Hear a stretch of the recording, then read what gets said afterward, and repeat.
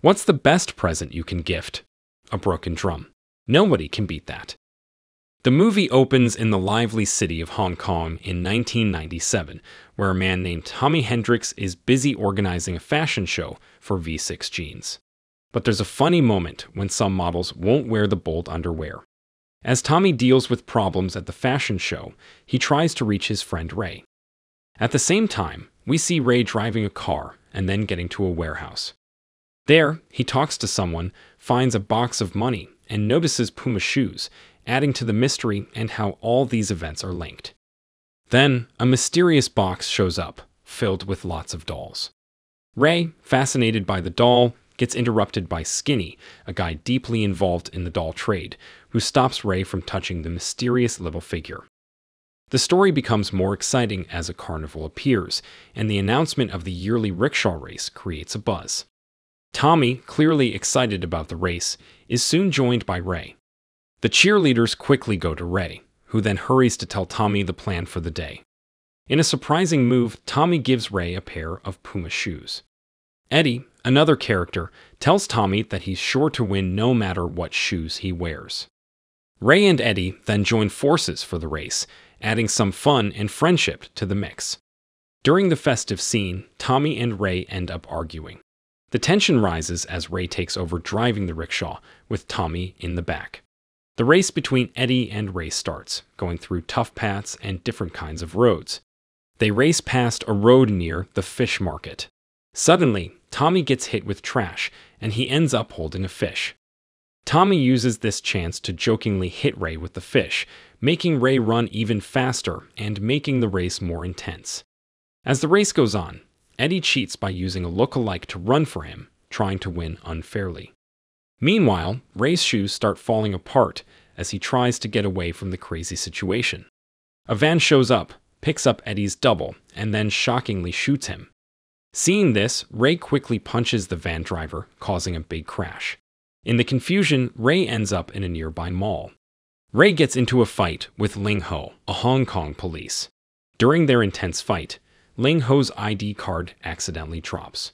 When Ray and Tommy see it, they're shocked to learn they're up against Russian agents. In all the mess, the Russian agents try to run away when they realize their secret is out. Ling Ho is about to catch Ray, but Tommy steps in, throwing a can from afar that knocks her out. Afterward, Ray tells Tommy that it was the police, not criminals, who attacked them. A police car shows up and takes Ray to the station. Trying to clear their names, Ray and Tommy tell the police they were just in the rickshaw race. But the police officer and Ling Ho ask them about the Russian agent's attack, leading Ray to talk about his real business in Hong Kong. Meanwhile, without their knowledge, Russian agents are listening to their conversation. Despite the confusing situation, the police let them go. As they're leaving, Karen Lee stops them with tough questions, adding more mystery. Karen Lee brings Ray and Tommy to her office and questions them about their jeans brand, Knockoff. She blames them for big losses from fake jeans and offers a deal. If they point out who switched the jeans in the warehouse, she'll drop the charges. At the same time, the Russian bosses, upset about their agent's failure, learn from Skinny about V6 and the Hong Kong detective's investigation. They realize their warehouse might be discovered. After this tense moment, they have a meal at the restaurant. A small incident escalates when Ray rips his shirt, annoying Tommy. Then, sauce spills on Tommy's shirt, so he goes to the restroom to clean it.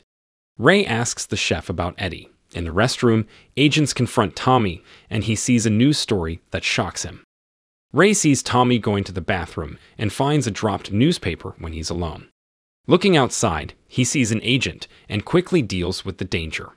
Going upstairs, he overhears Tommy talking to a CIA agent, making him more suspicious that Tommy might be using him for secret reasons. As Ray comes up behind Tommy and questions who he is, Tommy admits they're both CIA agents. Tommy tells him that his mission was to find the people making fake products, and he had used Ray, known as the top guy in the knockoff world, for their secret plan. Harry tries to make Ray see the good reasons behind the trick. Feeling tricked by Tommy's dishonesty, Ray shows his anger and disappointment, telling him off before storming out. This truth hurts their friendship, leaving Ray to deal with the hard feelings about trust and loyalty. Later that night, Ray meets Karen in a van. The unresolved issues between Ray and Tommy make Ray feel uncomfortable and a bit annoyed. When they get to where they're going, Karen shares her story and tells Ray that Eddie will be arrested after their plan. Meanwhile, Tommy and other agents, including Officer Wong, are waiting for a truck with Mom's Pizza on it. Suddenly, there's an explosion at the spot. Officer Wong chases the escaping truck and jumps onto it. Russian agents in the truck shoot at the police car, causing it to crash. Ray, determined to stop them, gets on top of the truck and bravely fights the Russian agents. In the wild scene, Ray manages to fight off the attackers, making some of them fall off the truck. The intense fight ends with Ray and Officer Wong falling off the truck along with a roadblock, allowing the truck to get away. On the ground, Ray finds Officer Wong's remote control, and soon both the police and Tommy show up. Tommy gives Ray his wallet, and amidst the broken pieces, they make up, forgiving each other and shaking hands. Ray finds a tiny disc in the mess, leading him to see Tommy's boss near the Buddha statue. After learning about the powerful tiny bombs hidden in the tiny disc, Ray works with Harry and the CIA to understand the serious danger of these bombs. Knowing these tiny bombs could cause huge disasters worldwide, they start a mission to stop them from being used wrongly. Eddie and Harry suspect Ray is involved, so they confront him.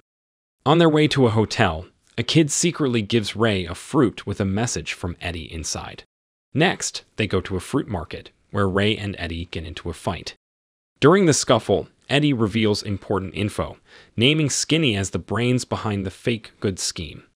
He tells them that Skinny, after finding tiny bombs in the goods, tried to throw them in the sea to keep the Russians from finding them. To show proof, Eddie opens a safe, but then there's a fatal explosion. After Eddie's death, Tommy and Ray are in a dangerous spot, having to fight to get out of the building.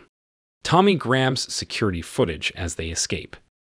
Eager to solve more of the puzzle, Ray kidnaps Skinny from his job and takes him to the CIA near the Buddha statue. Skinny, now captured, becomes key in figuring out the whole bomb situation. When they look at the security footage, Ray is shocked to see Karen, who seemed trustworthy, in the warehouse right before they got there. Back at the office, Karen handcuffs Tommy, ready to get answers from him.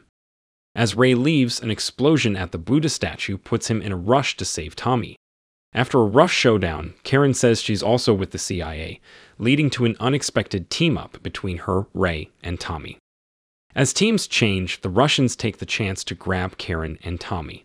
While looking through Karen's stuff, Ray finds a bomb detector and makes a startling discovery. The gene studs are actually tiny bombs. Keen to get to the bottom of this, Ray checks the computer for shipping details and uncovers a dark plan. Driven by urgency, Ray joins forces with the Hong Kong detective, urgently trying to get to the cargo ship, where Karen and Tommy are prisoners. On the ship, Harry takes charge, taking out Russian agents and showing his true intentions. Tommy is shocked to find out Harry is a double agent, planning to blackmail companies by threatening to set off tiny bombs hidden in products all over the world. Ray and the detective fight their way through the ship, battling the remaining Russians. They barely escape before Harry cruelly decides to blow up the ship. Karen, showing her tactical skills, counters by putting tiny bombs on Harry's boat, which leads to a big explosion. In the midst of all the turmoil, Ray and the detective manage to get the bomb remote from the water, stopping more destruction. 2 hours later, Tommy and Ray are in a bar, thinking over what happened. Unknown to them, Harry, who everyone thought was dead, is making a new evil plan in a hidden room. Tommy, not paying attention, sets off the detonator, which destroys the building where Harry is. If you enjoyed this video, don't be shy to hit the like button, and if you disliked it, hit the dislike button twice, just to be sure. It would be best if you watched the whole movie. Thank you very much for watching. Please subscribe for more videos like this.